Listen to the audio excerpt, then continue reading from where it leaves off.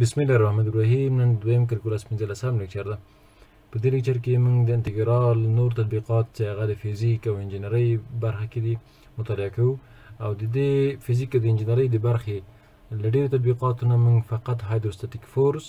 یا هغه قوه چې د اوبو د فشار په واسطه باندې منځته راځي په جسم باندې د اوبو منځ کې هغه پیدا کولو طریقه یې موږ دلته وایو، او د کتلې مرکز موږ د انتګرال په واسطه باندې پیدا کوو په دې برخه کې.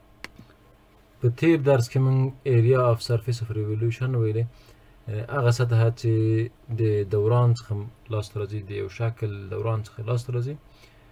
جانبي سطحه د جسم چې دوران لاسته راغلی هغه موږ پیدا کړل. په تیر درس کې طریقه د پیدا کېدو د مساحت تیر درس کې موږ وویلې. نو دلته راځو هایدروستاتیک پریشر یا د اوبو د ساکنو اوبو یا د ولاړو اوبو قوه په یو جسم باندې چې اوبو منځ کې ده څنګه پیدا کوو. لکه څنګه چې موږ مخکې که فرضاً مساحت پیدا کوو، د مساحت لپاره موږ یو وړکی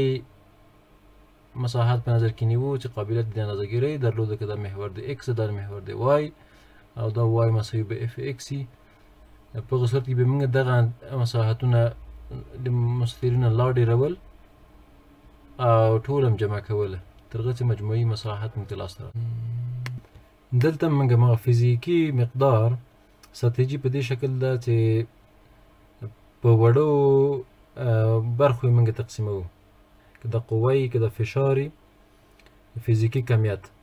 په مجموعه کې موږ په وړو اندازو باندې برخو باندې تقسیموو. هغه برخې چې موږ کولی شو چې هغه تقریب کړو، فرضاً که قوه یې د وړې برخې قوه څومره ده چې قابلیت د اندازهګیرۍ ولري، بیا دغه برخې په مجموع کې موږ سره جمع کوو او د ریمن سم په واسطه باندې بیا د لیمیټ نیسو او بیا انتګرال نیسو. دا استراتیژي ده د موږ. یعنې اول موږ دلته تقسیموو، دا اول یې تقسیموو په مجموع کې، دا استراتیژي ده. دویم یې دا کوو چې تقریب کوو، د وړو برخو کې خپل تقریب کوو، که قوه که فشاري موږ پیدا کوو، بیا پس دغه نه مجموعه پیدا کوو او اکثر د موږ د ریمن سم په واسطه باندې دغه مجموعه پیدا کوو. د ریمن سم په واسطه باندې بیا یې دې موږ لیمیټ نیسو او بیا یې انتګرال نیسو محاسبه کوو. اوس راځو هایدروستاتیک فورس، هایدروستاتیک پریشر اند فورس، د ساکنو یا ولاړو اوبو فشار او قوه په یو جسم باندې. فرضاً که دلته موږ یو مخزن یا د اوبو ذخیره یې، دا اوبه دي، دلته داخل کې موږ یو سطحه ده، یو پلیټ چې موږ دلته ایښی ده، د مساحت د دې ای ده، په ده باندې چې اوبه قوه فشار واردوي دا مساوي ده له دغه اوبو چې په دې پلیټ باندې پورته موجودې دي، ځکه چې دا په دې باندې وزن واردوي. یعنې هغه کتله چې د دغه پلیټ په سر باندې دا دغه قوه واردوي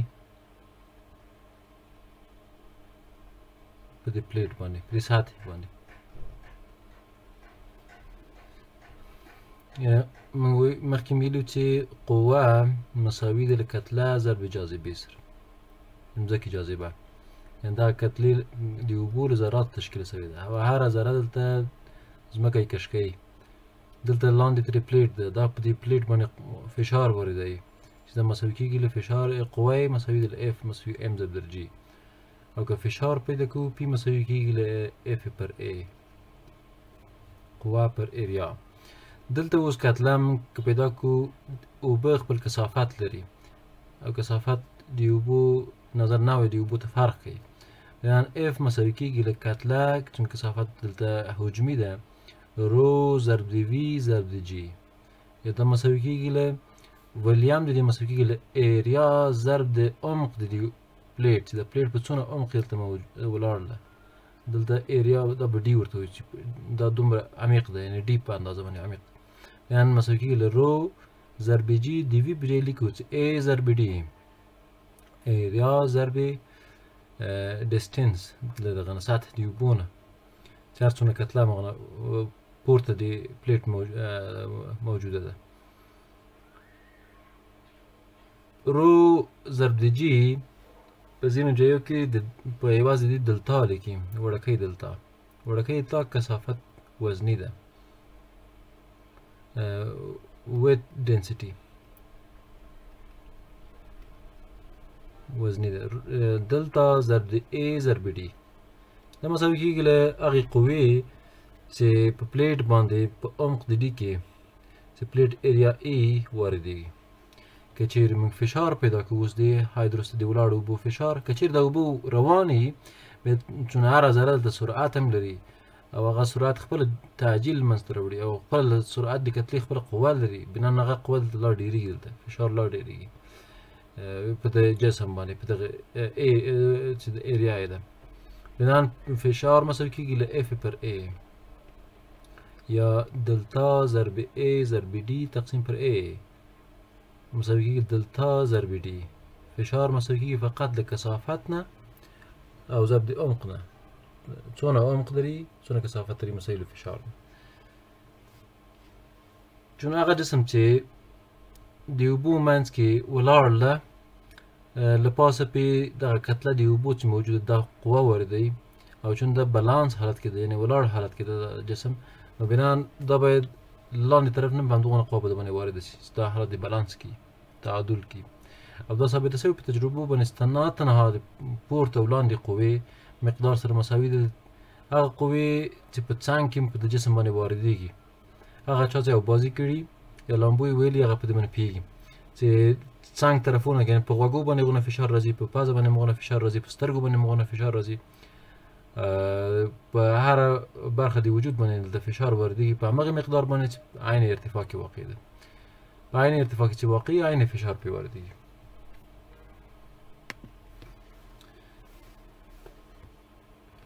اوس که چیرې موږ د اوبو کثافت په نورمال حالت کې 1000 کیلوګرام پر متر مکعب ده او که چیرې د یو حوض عمق 2 متره وي نو موږ یې 2 متره لاندې فشار پیدا کړو څونه فشار واردېږي په یو جسم باندې دا فشار مساوي کېږي له رو ضرب د جی ضرب د ډي رو د موږ د 1000 کیلوګرام پر متر مکعب ضرب د جی چې 9.8 متر پر سکند مربع ده ضرب د 2 متره دا مساوي کېږي له 19.6 پاسکال یا مساوي کېږي 19.6 کیلو پاسکال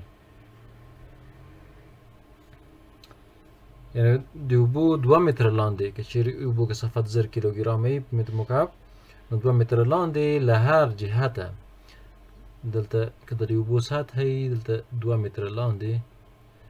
له پورته طرف نه له ښي لاس نه له چپ لاس نه له لاندې طرف نه ټولو نه هغه فشار چې واردېږي مساوي ده له 19.6 کیلو پاسکال سره په دې مورد کې اوس یو مثال کاروو A dam has the shape of a trapezoid shown in figure 2. The height is 20 meter and the width is 50 meter at the top and 30 meter at the bottom. یو هاوس ده یو بند ده دغه بند د یو اوبو په مقابل کې د بند جوړ شوی ده د بند شکل د زوزنقې ده او ارتفاع 60 متره ده د زوزنقې پورته ځوله دا یعنې عرض د دې اوبو د دې بند 50 متره ده او لاندنی عرض یې 10 متره ده دلته موږ نه غوښتي find the force on the dam په د بند باندې د اوبو قوه پیدا کړي د هایدروستاتیک پریشر فشار د هایدروستاتیک په واسطه د اوبو د ولاړو اوبو فشار په واسطه باندې څونه قوه واردېږي او پیدا کوي if the water level is 4 meter from the top of the dam که چیرې د اوبو سطحه له پورته نه د بند له پورته نه 4 متره لاندې تاسې د قوه په دې باندې پیدا کړي څونه قوه په دې بند باندې واردېږي د اوبو له طرف موږ استراتیژي اوس دلته دا ده چې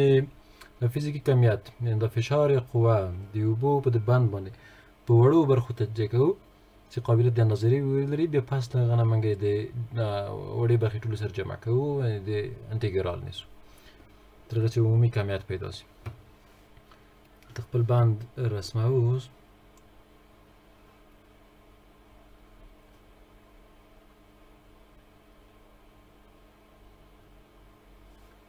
دا د موږ بند د زوزنقه د دواړو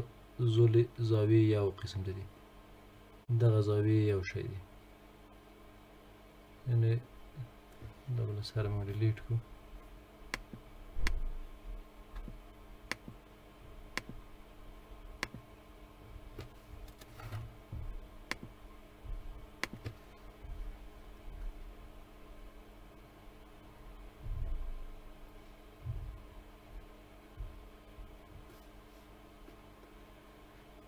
اوبه دې موږ په دې سطحه کې اوبه دي 4 متره لاندې دا اوبه دي دا اندازه 4 متره ده دا ټول 10 متره ده که څنګه چې بل شکل کې لیدل کېږي دا 50 متره ده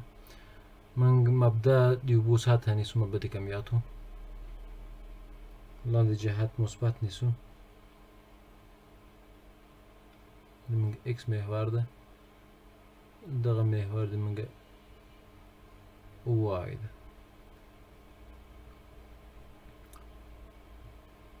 دا د موږ بند ده او قوه چې پې واردېږي هغه نقاطو کې واردېږي چې هلته د اوبو سره تماس ولري دلته قوه نشته قوه فقط د اوبو له سطحې له شروع کېږي تر اخري زورې د بنده پورې دلته موږ په وړو برخو ته تقسیموو موږ ویل چې په عین ارتفاع کې عین فشار واردېږي نو په دغه ټولو نقاطو کې یو نوع فشار واردېږي موږ کولی سو دغه نقاط ټول په نظر کې ونیسو او په دې شکل نظر اکس د په اندازه دلته اکس تقسیم کړو وړوکی مساحت موږ په نظر کې ونیوه د دې عرض دلته اکس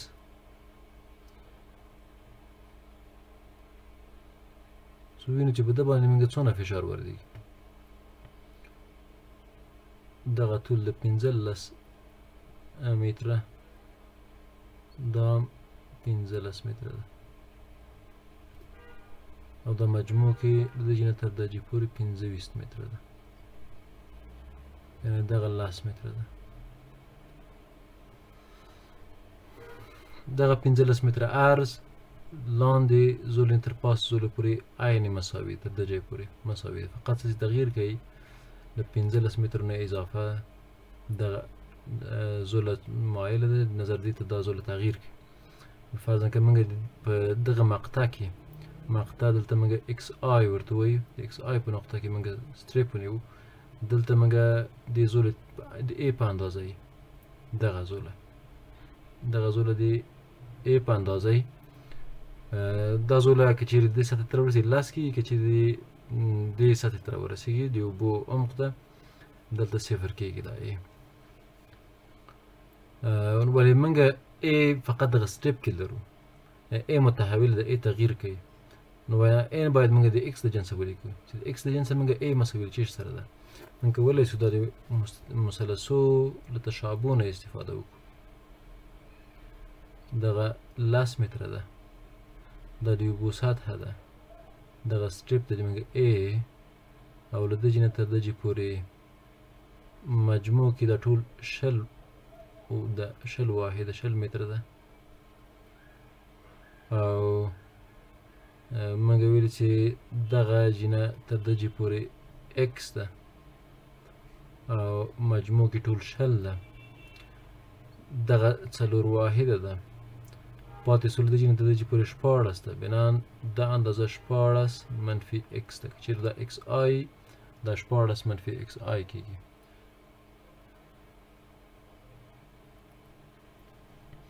اوس موږ ویلی چې چیرې ای تقسیم د 14 منفي اکس آی کو دا مساوي کېږي له دلته موږ د تانجنت نه استفاده مقابل پر مجاور تانجنت نه زاویې نه استفاده وکړه 10 پر 20 بنان A د موږ مساوي کېږي له 1/2 ضرب د 14 منفي XI او عرض د مجموع مساحت د موږ AI مساوي ده تقریبا مساوي ده له 15 یا 15 جمع A 15 جمع A د A په جمع موږ لیکلی شو چې 1/2 سی 8 منفي 1/2 XI ضرب د 2 د عرض مجموعي عرض دی خودم عین عرض موجود ده ضرب د دلتا X من تقریبی مساحت په دی ونیو دلته ځکه چې دا زوله چې په شکل مایل ده او حالا چې موږ د مستطیل مساحت نیولی ده هغې خاطر موږ تقریبي نیولی که د عرض هر څومره وړوکی کړو د دقت ډیریږي او که عرض تقرب صفر ته ورکړي د دقت اشتباه صفر کېږي بنان فشار چې قوه چې واردېږي F مساوي کېږي FI په دغه نقطه د I کې چې قوه واردېږي په دغه نقطه د I کې دغه XI ده نقطه د XI کې چې قوه واردېږي مساوي کېږي له رو ضرب د G ضرب د AI ضرب د DI اوس DI دی موږ سطح د اوبو نه XI ده AI دلته موجود ده رو G ثابت ده رو ضرب د G د A په ځای موږ د 2 کله د ضرب کړو 10 او جمع 14 شپږ څلوېښت ضرب د شپږ څلوېښتو منفي XI ضرب د دلتا X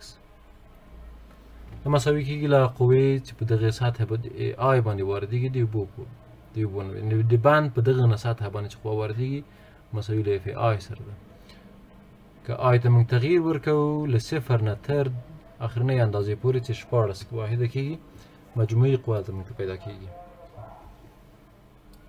دلته موږ اوس مجموعه نیسو مجموعه د قوو I ته تغییر ورکوو موږ په عین مساوي عرضو کې ته تقسیم کړی ده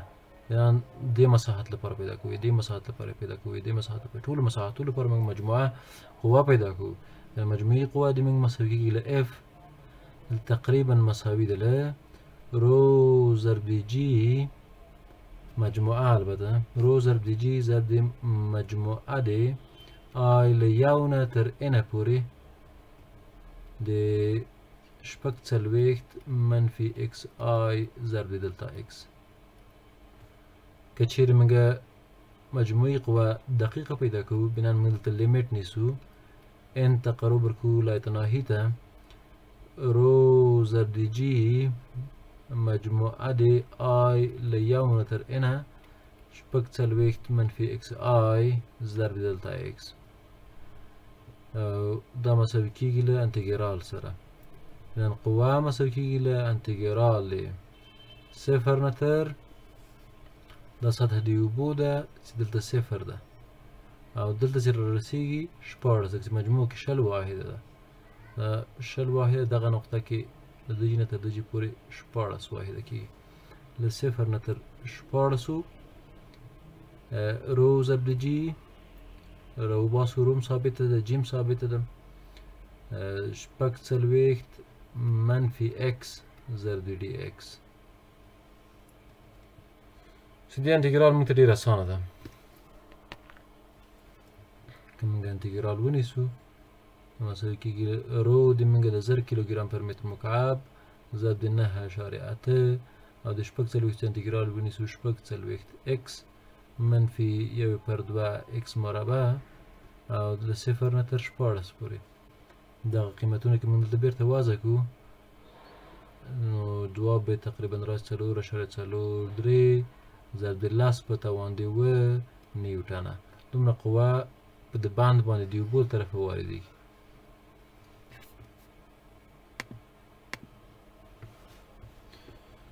اوس راځو دې برخې دویم مثال ته Find a hydrostatic force on one end of a cylindrical drum with radius 3 feet if the drum is submerged in water 10 feet deep. دلته د استوانۍ کتلې د ډرام تبلې ته وایي یعنې تبلې په یو مخ باندې چې هغه دایرې شکل لري یوې دایرې باندې هغه دریا باندې دلته څونه قوه د فشار وردي که چیرې دغه دریا دغه تبله د اوبو منځ کې 10 فوټه په اوبو کې ننوتلي 10 فوټه عمیق وي دلته موږ شکل رسموو دغه اوبه دي او اوبو کې 10 فوټه لاندې یو طرف د دغې تبلې داسې شکل دایرې د یو دریا ده صحیح رسمانه شو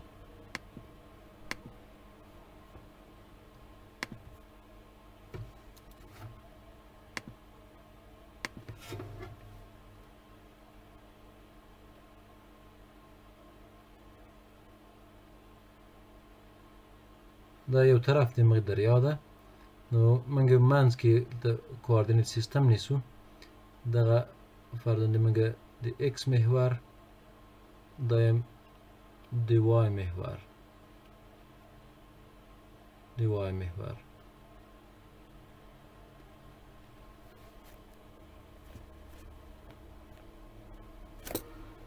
موږ اوریجن ده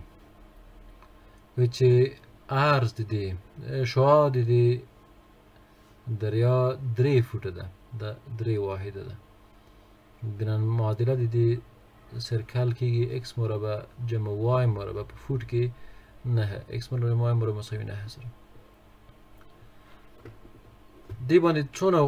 دا داخل دی اوبو ده بنان څونه قوه د باندې واردېږي په دغه یو طرف باندې دغه سطحې باندې دایرې سطحې باندې نو موږ ویل د په قابل د اندازهګیرۍ وړې برخې باندې تقسیموو موږ وړو برخو باندې تقسیموو یو لږ برخه نه په نظر کې نیسو دا په وړو عرضو باندې تقسیم کړل یو عرض په نظر کې ونیو نظر په ارتفاع باندې په دغه ټولو نقاطو کې یو اندازه قوه واردېږي چې په عین ارتفاع د اوبو کې عین عمق د اوبو کې موجود دغه واقع دي عرض دې کې اوس دلته وای دا د وای محور ده دغه نقطه کې اکس آی او دغه نقطه چې دلته ده دا وای آی ده دونه ارتفاع دلته ده له اوریجن ته د جای پورې دا 3 فوټه څه او دا وکیږي بنان دغه عمق د دغه ایریا چې موږ په نظر کې ونیوه عمق و منفي وای آی ده دغه سټریپ چې موږ ونیو و منفي وای آی ده بنان دغه و منفي وای آی لپاره موږ ایریا پیدا کړو دغه عمق کې د ایریا ای آی مساوي کېږي له 2 اکس آی ضرب دلتا وای یو اکس آی یو طرف دی دغه مساحت کېږي یو زله یو اکس آی دی خو ته بینان 2 اکس آی ضرب دلتا وای دا طول ضرب عرض مساحت دی کېږي او قوه چې موږ پیدا کوو اف آی تقریبا مساوي ده بیا دلته چون دایروي ده دغه طرف موږ مستطیل په نظر کې دلته تقریبي نیسو ایریا رو ضرب د جی ضرب د ای ضرب ډی ای دی موږ ده 2 اکس آی ضرب دلتا وای ضرب دی چې دلته د پکڅونو عمق دلته و منفي وای آی موږ پیدا کړی وخت و منفي وای آی دا مساوي کېږي له هایدروستاتیک فورس نه موږ ویل چې رو ضرب جی کتلوي وزني کثافت کېدلی شي چې موږ وزني کثافت دلته وایو او دا په دلتا ښودلی شي وزني کثافت په اف پی اس کې دلتا چې مساوي رو ضرب جی څخه ده رو ضرب جی دا مساوي کېږي له 2.5 واحده ده بنان موږ دلته دلتا نه کړي ده په وضع باندې 2 اکس آی تغییرات موږ نظر وای ته مطالعه کوو بنان اکس دی وای رجن څه لیکو اف آی د موږ مساوي ده له 2.5 ضرب دی 2 جذر دی د اکس آی په ځای موږ قیمت لیکو 9 منفي وای مربع وای آی مربع ضرب دی و منفي وای آی ضرب دی دلتا وای پس دغه نه موږ آی ته تغییر ورکوو دا جمع کوو د سټریپونه مجموع کې ټول سره جمع کوو د قوه جمع کوو یعنی مساوي کېږي له مجموعي قوې سره اف د موږ مساوي ده تقریبا مساوي ده له مجموعه ده آی له یو نه تر n پورې 2.5 2.5 ضرب د و منفي واي آي ضرب د 2 جذر د 9 منفي واي آي مربع ضرب د دلتا واي. که چیرې موږ د دقیق قیمت پیدا کوو موږ لیمیټ دې نیسو او n تقرب ورکوو ولایت ناهي ته د 2 په 2 شپېتو کې چې ضرب کوو 2.5 کې 125 کېږي 125 مجموعه ده آی له یو نه تر n پورې و منفي واي آی ضرب د جذر د 9 منفي واي آی مربع ضرب دلتا واي او دا مساوي ده انتګرال سره دا تقریبا مساوي ده دا خود خپل مساوي ده له انتګرال سره انتګرال د منګه واي تغییر کوي له منفي 3 نه تر مثبت و دا صفر دلته تر 2 پورې منفي 3 نه تر 2 پورې ولې قوه چې واردېږي د دغې سطحې پورې واردېږي بدونې یعنې قوه له منفي 3 نه تر مثبت 3 پورې په دا جسم باندې واردېږي یعنې له منفي 3 نه تر مثبت 3 پورې قوه واردېږي 3 فوټ تر مثبت 3 فوټه پورې او دا 125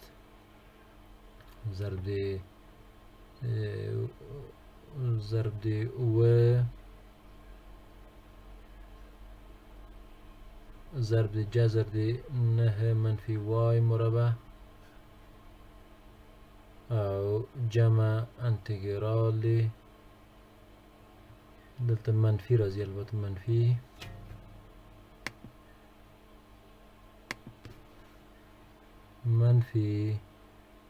انتګرال له منفي 3 تر مثبت 3 125 او واي جذر د 9 منفي واي مربع ضرب د dy موږ د انتګرال له خواصو نه پوهیږو د فنکشنو له خواصو نه دا فنکشن چې د آرډ فنکشن ده او د آرډ فنکشن انتګرال له منفي 3 تر مثبت 3 پر دواړو طرفو د اوريجن نه مساوي ډول سره دا صفر کېږي یعنې د انتګرال نتیجه ده صفر او دغه انتګرال اوس ګورو 125 ضرب و ضرب 9 منفي واي مربع 9 منفي واي مربع د دغې دایرې مثبت برخه ده مثبت برخه انتګرال که ونیسو هغې مساحت موږ ته راکوي او مساحت دایرې د نیمه دایرې دا نیمه طرف د دایرې ښیي نیمه طرف پورته دایرې مساحت د 125 ضرب و خپله ثابت دی موږ مساحت د دایرې موږ مساوي کېږي له یوې پر نیم د مساحت یوې پر 2 ضرب د پای ضرب د آر مربع چې 3 ده 3 مربع او دا تقریبا مساوي ده له 12,370 پاونډه مجموعي قوه ده د یو طرف د ډرام باندې واردېږي دې لپاره چې لیکچر اوږدېږي نننی لیکچر همدلته ختموو او راتلونکي برخې د سیکشن په بل لیکچر کې له خیر سره وایو انشاءالله